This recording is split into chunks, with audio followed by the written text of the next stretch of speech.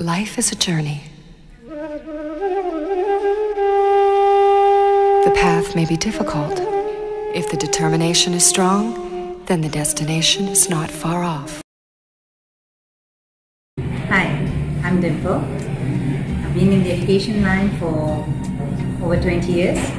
Currently, I'm the Center Manager at I-Level City Tropica.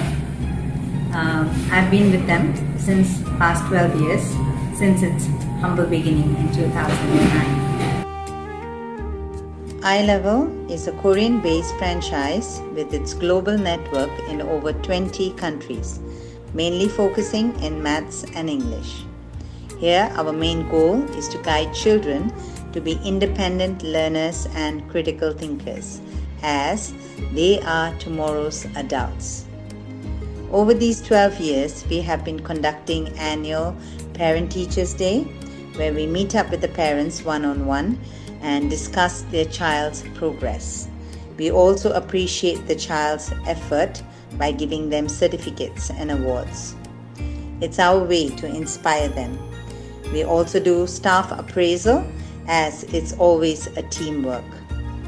With pride, we say that many of our children have won positions in our yearly Math Olympiad competition and got outstanding results in their school.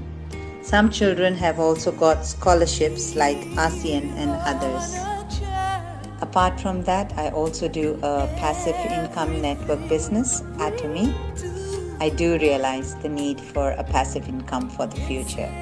Personally, I have tried many network businesses and find Atomy really easy and simple to do. Best part is its membership is absolutely free and you only buy what you need, just like owning your own supermarket. Want to know more? Please feel free to contact me.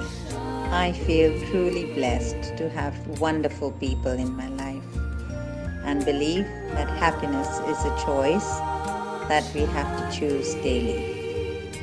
I'm a single mother and did go through some rough patches in my life, during which Brahma Kumari's Raja Yoga meditation really helped me and brought in the most important spiritual balance of my life. This put it all together. With the BKs, I've also been blessed to be their MC for some of their public programs.